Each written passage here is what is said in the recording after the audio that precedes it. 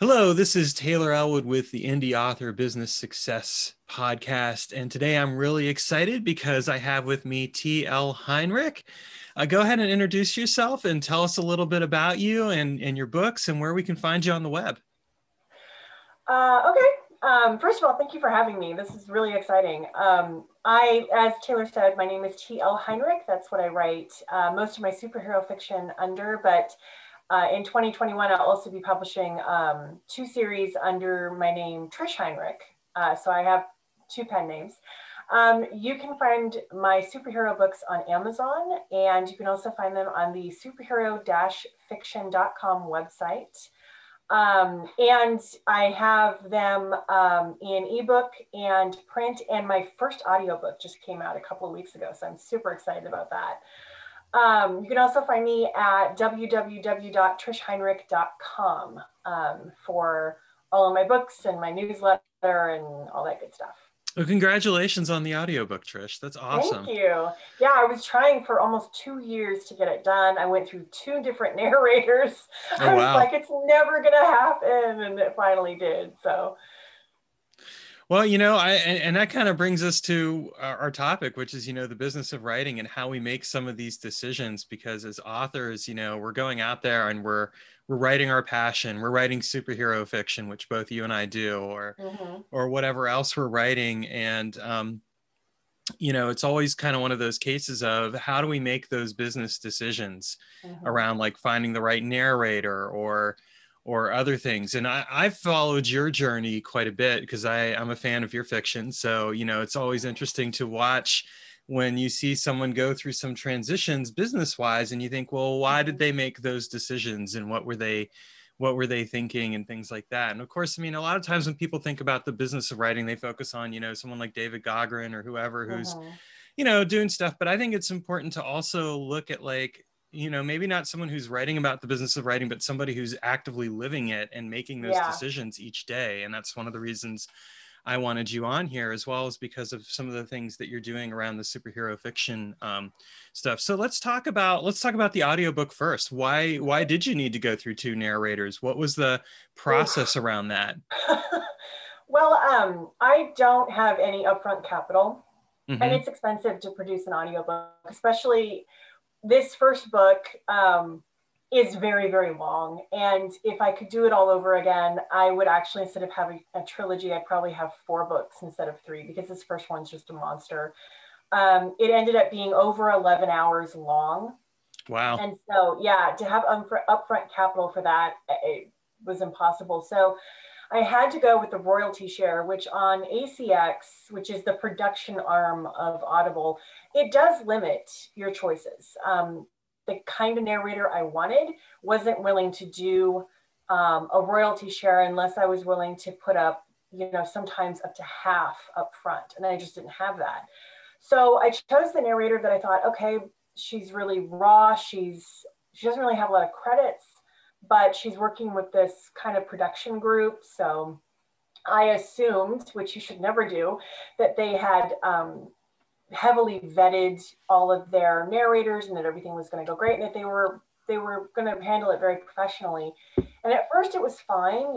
She did a really good job. She, took notes really well, which is super important. But then there were missing chunks of chapters, and things were coming in out of order. And it ended up 2 months past the due date, and I still didn't have an audiobook.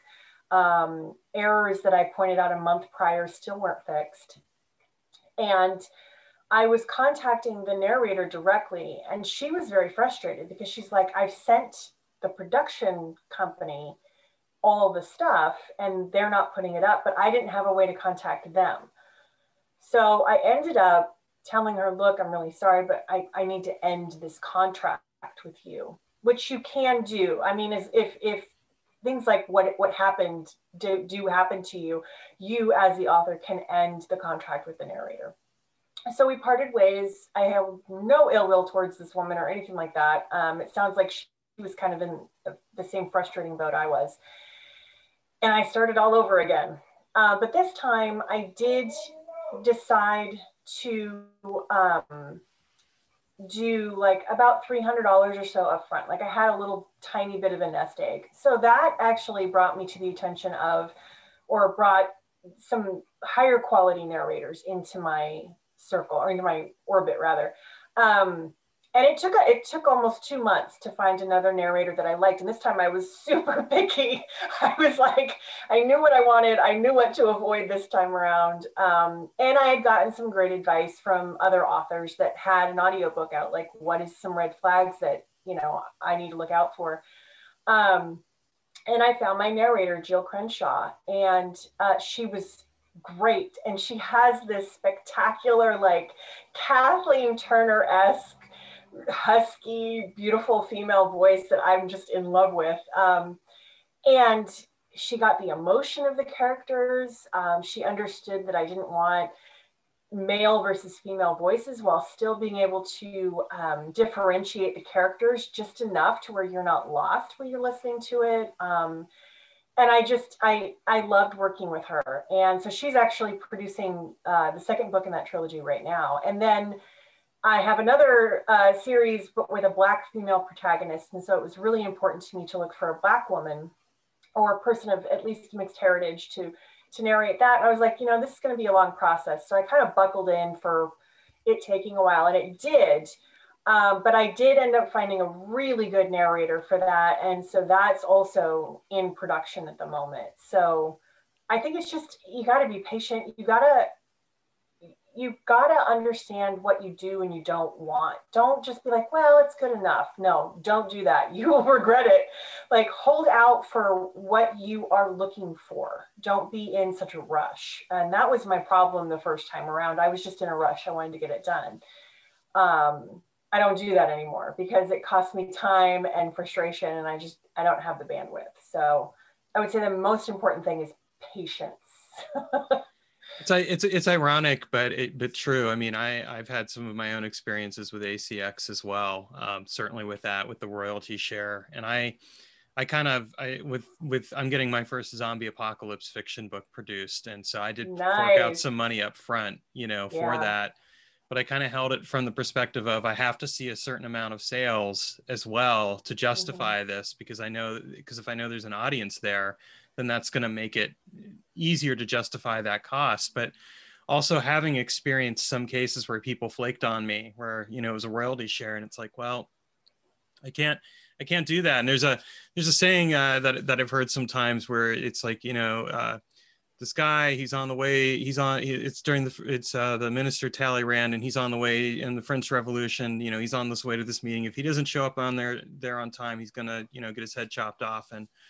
And the coach driver is going as fast as he can, and the wheels start to go off the carriage, and he says to the guy, slow down to hurry up, which sounds ironic and weird. But the fact of the matter is, like, you do have to be patient. You can't hurry that process through. And I think a lot of times authors, they love their work, they want to get it out there, but there's always that thing, like, where it's like, you can either do it quick and without quality, or you can do it with quality and have the right thing. So I think you made the right decision there. And so often, I mean, I've been in that boat too. I think it's really important to recognize that. It's kind of why I'm waiting on my superhero fiction for the moment until I do the audiobooks for it, for that reason.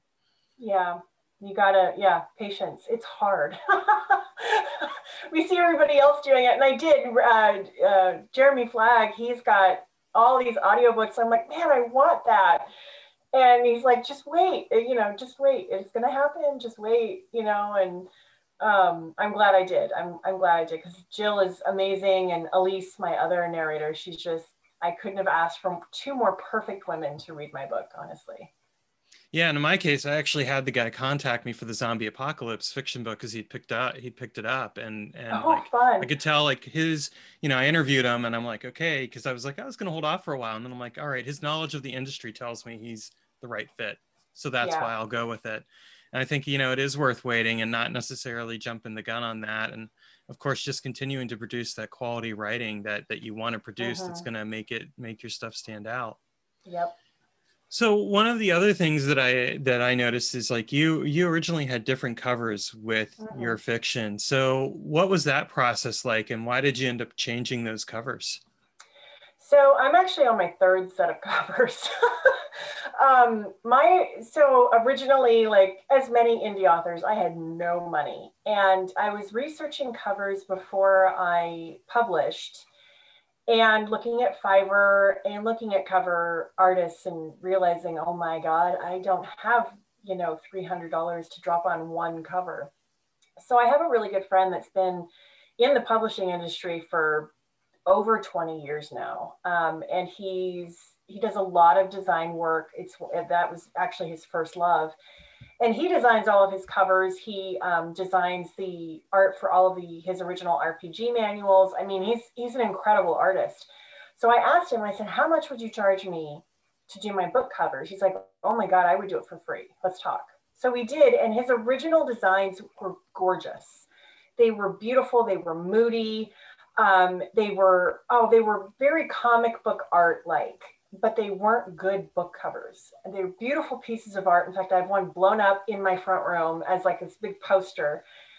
Gorgeous pieces of art, not good book covers. And I think that's, as a newbie, I did all the research I could. I collected all the knowledge I could, but there's always going to be some things that you're not going to know until you get in the thick of it. And this was one of it for me. I loved the covers. I thought they were great. But when they were up on Amazon, we were taught to look at the thumbnail because, or the smaller version, because that's what most people are going to see. And they were too dark. They didn't pop. The hard part with superhero fiction, honestly, is there is no industry standard of book covers. You look at an urban fantasy cover and you know what an urban fantasy cover is. They all have the same elements. But with superhero fiction, there's a lot of variance. Maybe one of the only things is an obvious sign that these are supers, whether it's a mask or a display of powers. But other than that, you really don't have a standard. So I did what research I could, and I put those up. And I realized about a year and a half later that, these aren't working. I know they're not working. And I had done a little bit more research and realized I needed to pivot towards more of an urban fantasy, like emphasizing the urban fantasy part of the book as a way to market it. So I asked him, I said, this is what my original cover artist, my friend, I said, this is what I need. I need people on the cover. And he's like, I don't really do good book cover people, but we can try. And so we did, and it didn't work. He was really sweet about it. And he's like, I don't think these are going to work for you. And we tested them, and it was probably a year later that I was like, yeah, these aren't working. I know that this isn't what we need. And so we parted ways amicably. I mean, he's one of my best friends, so there was no problem there. And I ended up starting over and doing some research on designers, asking. I had a lot more author friends now, so I could ask like a broad range of people, like, who did your covers? And so somebody recommended Pixie Covers to me, as someone that she's an author herself, and she just kind of does this on the side. So she doesn't charge a whole lot, and she gave series discounts. And I thought, okay, let's try this. So I went and I hunted for, I went and I looked at the urban fantasy genre, and I said, okay, what are the top selling book covers? What do they look like? How is that going to translate to superheroes? What are the elements I need to emphasize?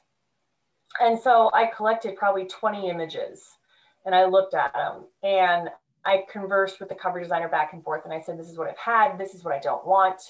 This is what I'm nervous about, because she did face swapping with DAS models. And if nobody knows what that means, basically it's a digitally rendered body with a photographic face over it. And all I could imagine was like it looking so weird and terrible. So she's like, no, like, like somebody saying, oh my God, it's like a horror film. Somebody like peeled a face off and stuck it on another body, kind of a thing. But she sent me some examples of what she had done in her portfolio. And I thought, okay. And I told her, I said, I like these examples in the portfolio you sent me. I said, if we could hit the cover, make it look similar to these, then I think we can work together. And that's the other thing. It was funny. I also learned, to be honest, that it's a business relationship. Like, it was really hard to do that with a friend. Even though he told me this is a business relationship, I had a really hard time doing that. but I learned that lesson. Again, I made those mistakes. I learned that lesson so that when I went to with a different cover designer, I was really able to emotionally stand back, which is what you need when you're wearing your business hat. You're not the author anymore, you're the business owner. And you have to look at something like a book cover from a business standpoint. Is this the best thing to market my book? And to be honest, you know, the people on the cover, they don't look exactly like the way they're described. Their outfits are not exactly the super suits that they wear in the book. In fact, one of them in particular is the exact opposite. But you know what? It works from a marketing standpoint, and nobody has griped about it since I changed those covers. And so, I'm sorry, this is a little bit rambling, but I really wanted to emphasize that you know, you have to stand back emotionally when you're looking at something like a book cover, and really go for what's going to sell your book. And if the cover designer you're working with isn't willing to hear that feedback, then you have a problem. Then you might need to part ways. But Pixie Covers, the woman that runs Pixie Covers, she was really great. We had a lot of back and forth, really positive experience. When I didn't like something, she would tweak it. And she did my ebooks, my print, and my audiobook covers, and gave me a series discount. And it was, I will work with her, and also Cover Villain, who's doing my romance covers coming up. I will work with the two of them for the rest of my career if I can, because they both listen, they both take feedback, and it's not personal, it's business for all involved. And that is really key. So. Yeah, it is absolutely key. And I think it's interesting because, I mean, you know, you're right about the superhero covers, because, and I think you kind of have the added risk of comic books, superhero comic books. So, you know, you kind of have the thing of, you know, if you go too comic booky of a cover, people are like, oh, it's a graphic novel. That's not the superhero fiction I want, or vice versa.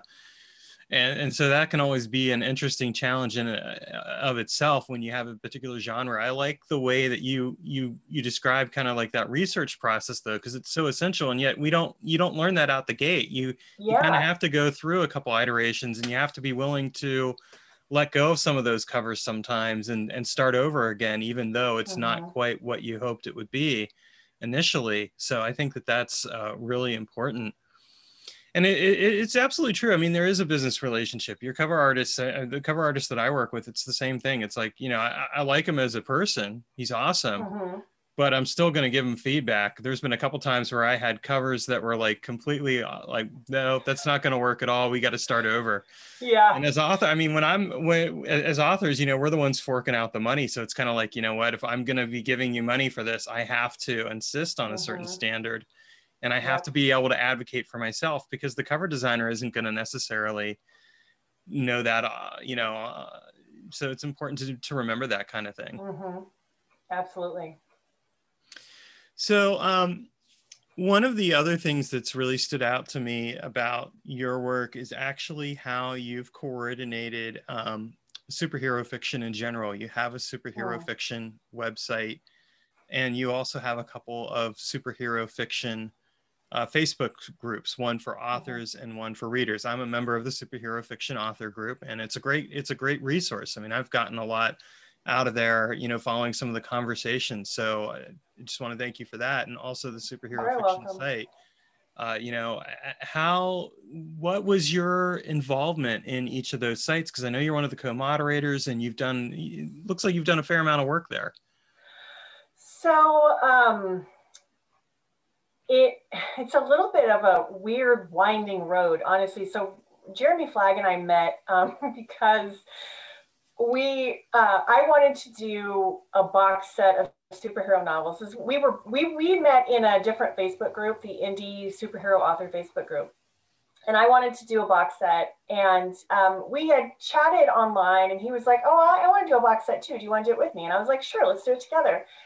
And that was exactly how our relationship started. And in collaborating in getting that together, we became really good friends. And we live at opposite ends of the country. So this is all virtually.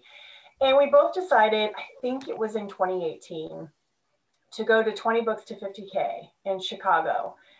And we met face to, like in real life for the first time. And it was there that we had been chatting a little bit about how there really needs to be a better way to kind of take back our genre. Because when you look on the Amazon, like superhero fiction top 100, you're very lucky if you find like 3 actual superhero books in that list.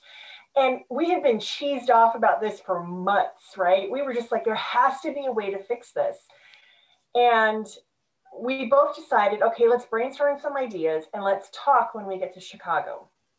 So we got to Chicago, and there had already been a superhero fiction website, but put together by Perry Constantine, but Perry wasn't really doing a whole lot with it. I think it was Perry that put it together, if I remember correctly, or maybe it was Remy that did it with Perry. I don't remember the exactness of it, but anyway, Perry was involved originally in it.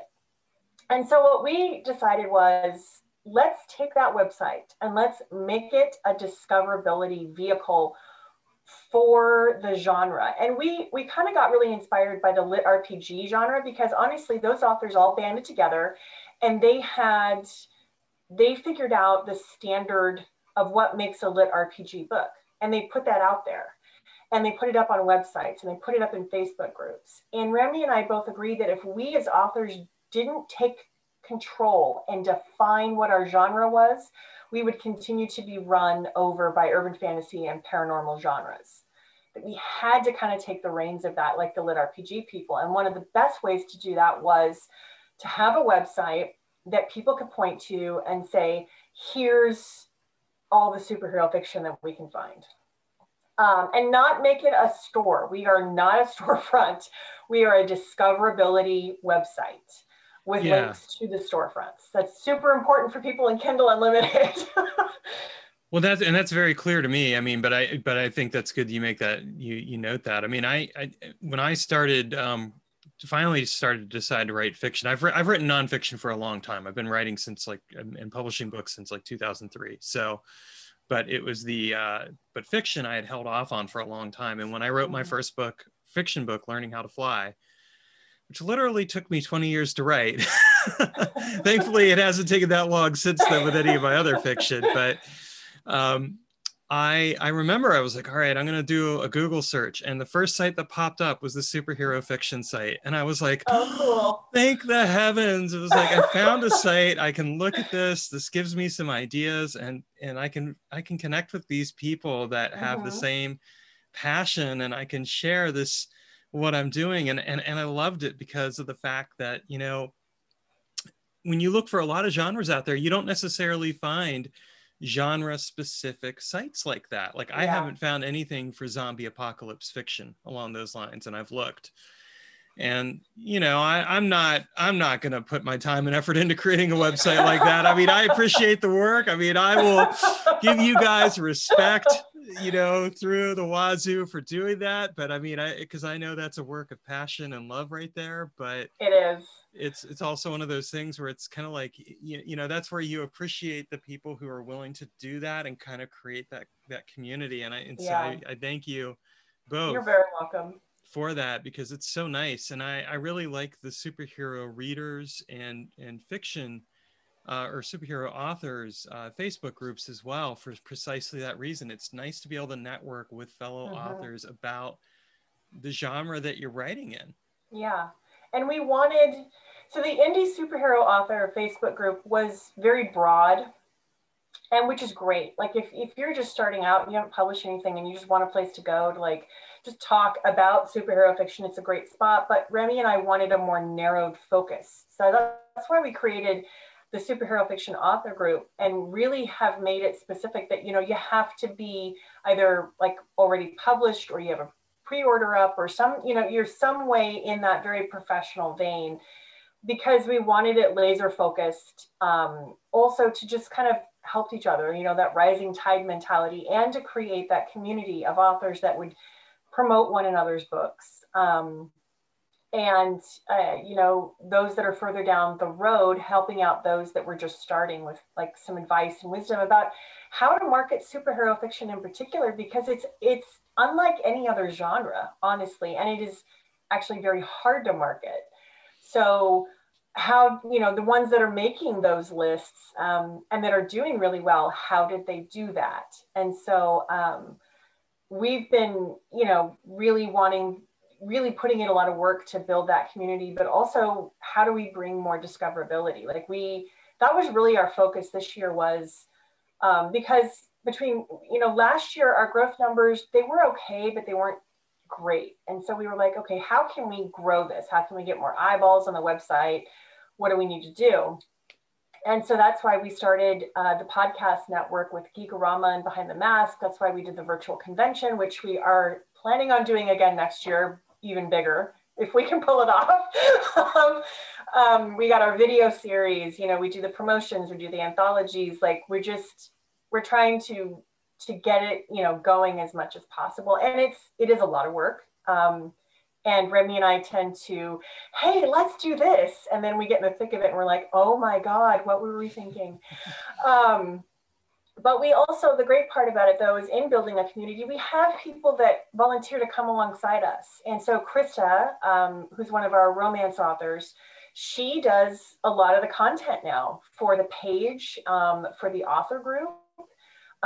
We have Franklin Kendrick, who does the Behind the Mask podcast. So we have people that have been starting to volunteer and ask us, how can we help? And that's fantastic. I lovingly call them our minions, because we couldn't do this. We couldn't take over the world without them. But yeah, we had a very clear vision when we started the website. This is what we want to do. And we really have tried to stick with that everything we do brings it back to discoverability. That is our main driving goal. So. Yeah, and we did the Black Friday sale. I mean, I think that went really well again this year. I mean, I participated in last year as well, and then of course the virtual convention, which I'm going to come back to, because that was fascinating. I think one thing that I really took from what you just said though is, the importance of building a team. You don't have to do this all on your own. Of course you've got Remy that you're working with.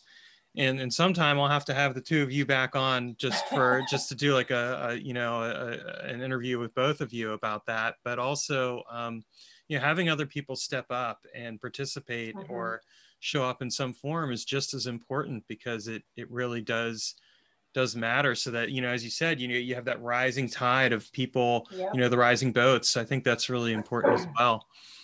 So let's talk a bit about the virtual conference. I got to participate in that as well. I remember that we had all actually been in another virtual conference, or at least some of us have been in another virtual conference that kind of prompted that. What were some of the challenges and things that you had with putting on a virtual conference that was just focused on superhero fiction?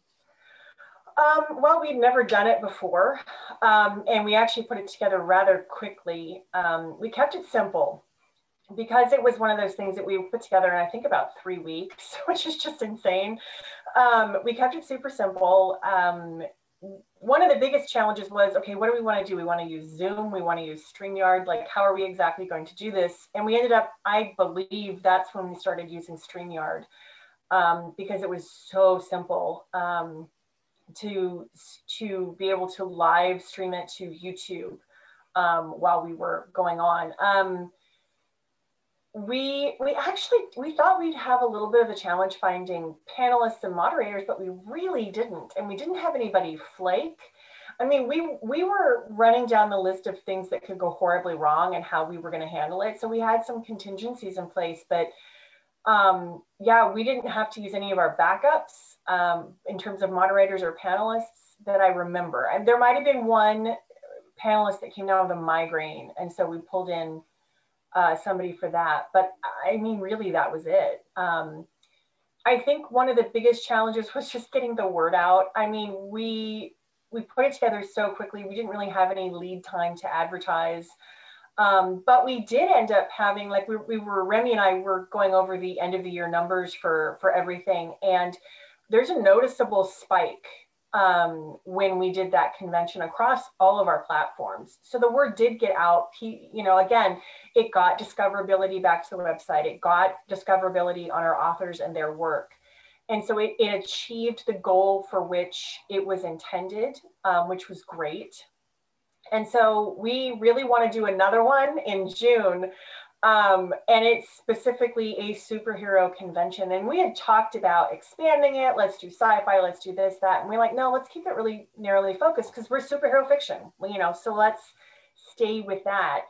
The challenge with what we want to do is that it's like not twice as big, it's like 3 times as much as what we had done. So that's going to take a lot of planning.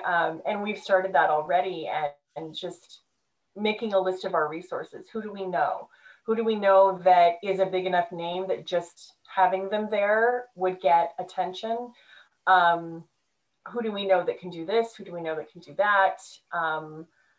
It's a lot. The planning part is my favorite, even though we do get in the weeds a little bit. And I think the challenge really is going to be nailing all of it down and managing it from a time management perspective. And that was challenging with the smaller version of it, where we just did one a night, in terms of like managing a time with putting it together and making sure it went smoothly, and our own author businesses and then our personal lives. So I hope that answered your question. I feel like I went really like around and around. I'm just super excited about it. No, I think that did. I mean, I'm learning about virtual summits myself right now. I'm actually taking a course called Virtual Summit Mastery. Oh wow, that's exciting. Yeah, because I'm interested in doing a couple different things with it. So I'm just kind of working my way through it slowly. And so it's always interesting to hear like what other people are doing and how they did it. And I think, you know, a lot of times it really boils down to those kinds of things. So I think that's great. I mean, I know I enjoyed being part of the superhero fiction summit. I thought it was great. And I loved sharing this stuff out there with my list and group of people. So I think, you know, when you have something like that, and especially when the participants in whatever form they're there are, you know, helping out and connecting, it makes a huge difference. And of course, it's something that people love learning about. So I think that's awesome. So you kind of got me to my last question, which is, you know, you of course you've got the superhero fiction stuff going on, then you're a writer, and then of course you're a mom and whatever else going on. So, you know, what tips or suggestions do you have to those of us watching who, in terms of balancing your life a bit around your passions of writing and taking care of the home life and stuff like that? Because of course you can't run a successful business without having some kind of support network in place at home. Yeah. You know, and it is the greatest question. It's the question. When I first started this, I scoured the internet and Facebook for advice on how to do this. And everybody's got a different answer because everybody's got different kinds of kids. I have 2 kids, like my oldest daughter has ADD, and my youngest daughter has her own set of challenges, and they're both really high energy. They're both very extroverted. And I'll be honest, it was challenging when they would go to physical school, like a physical school building, but at least I had like the day. Having them at home reminds me about why I never even considered homeschooling, because I am not built for that. But throughout the whole thing, from day one, when I decided to do this, I was very honest with my girls. And I told them, I said, mommy is going to be an author and have her own business. And it means that mommy needs to work. Mommy's going to need some work hours here at home. And they've been excited and supportive. And they're disappointed sometimes when I shut my office door and, you know, mommy's got a deadline and I'm really sorry, but I can't play with you right now. Can I play with you tomorrow? Can I play with you after dinner? You know, I always try to give them another option to let them know that I love them. I think that's one of the biggest things as moms in particular, we have this huge guilt button. And when we have to tell our kids no, we feel like we're not being good moms. But it's important to have a boundary. It's important to say to yourself, I will play with them, but I do have to get this done. Because honestly, for me, I've learned that when I've got that deadline and I give into the guilt, I'm like, okay, let's go do this. I'm not present with them. I'm thinking about the work that's not getting done. So I've learned if there's a deadline and I've really got to get something done, I need to do that first as much as I can, you know, until 4 o'clock or wherever. And then I can go play with them without having that hanging over my head. So for me, that's been a very hard won lesson, is accepting that having boundaries actually makes me a good mom, not a bad mom. Also, my husband was very supportive from the beginning. He was supportive of my first NaNoWriMo, which is how I got started. And when I told him I wanted to be an indie author, he was supportive of that too. His only question was, how are you going to do this? What are you looking at for time that you need, you know, and those kind of logistical questions. And I think I kind of lucked out because he and I started off our married life as independent artists anyway. We met in acting school. We were actors. We had a production company with a friend. So we understood, we both understood that being independent artists is a risky proposition. And the main piece of it is marketing. And I learned that the hard way with our production company. So that was one of his main questions, was how are you going to market it? And I said, I have no idea, but I'm going to learn. And we just kind of went from there. And when I need time to write at night, I'd let him know. When I need him to cook dinners, he does. I mean, we divide the work. And I think having a supportive partner, however that needs to look like, that is key. You know, if your partner is begrudging you work time, if your partner isn't willing to take leave with the kids or dinner or dishes or whatever, so that you can get some work done, that's going to be a pressure point that it's going to cause lots of issues. So having that supportive partner, being honest with your children and having those boundaries, and then being okay with that, telling yourself, this is okay. It's okay for me to have a career. There's nothing wrong with that. But then also recognizing, hey, you know what? I've been working a lot of hours this week. Maybe I need to take some time. And there's also that as well. So it's hard to find that balance. Like, I think for me, oftentimes I don't realize I'm out of balance until one of the kids says, you've been working every night this week. You haven't played with me this week. And I'm like, oh yeah, you know, you're right. I haven't. So yeah, I mean, it's trial and error. Like, I've been doing this for several years now, and every year I learn something new. Every year it's like, oh, okay, this actually works, or this doesn't work.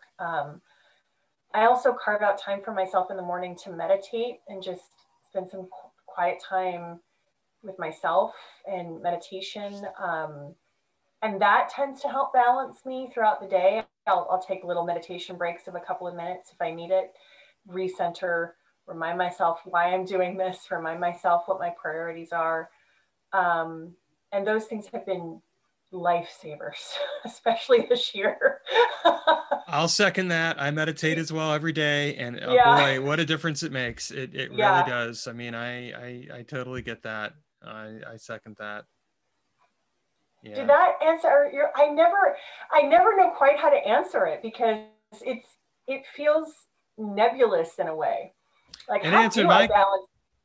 Yeah, it answered my question. I mean, I think Okay, it's great. good. I think those are some good. I mean, you make a great point. You know, it's differing circumstances. I mean, I know for myself, you know, I've got, you know, I definitely, there are times where I'm definitely out there helping out with the cooking and stuff, because my wife works a pretty demanding job. Mm-hmm. But, you know, there's other times where she's like, why don't you write for a little while longer tonight while I'm taking care of this? You know, there is that give and take, and there's all those other things. So I think it's, you know, it's just a simple fact of life. And you know, you're right. You know, you kind of figure it out depending on what the circumstances are, Mm-hmm. and then go from there. Yeah. Well, I want to thank you again, Trish, for coming on to the show. It's really great to have you here. And for those of you who are watching, if you go ahead and click on the subscribe button below and click on the little bell notification, you'll get notification of other great videos like this. For both the podcast and also the regular videos that I do. And check out the show notes, where you can go and check out Trish's website, as well as the superhero author fiction website. And I will definitely have to have you and Jeremy on sometime, just to kind of talk about what that teamwork looks like, and also just get him on at some point as well. Yeah, it's an interesting dynamic, honestly. We balance each other out surprisingly well, I have to say. Thank you for having me. This has been a really nice conversation. Thank you.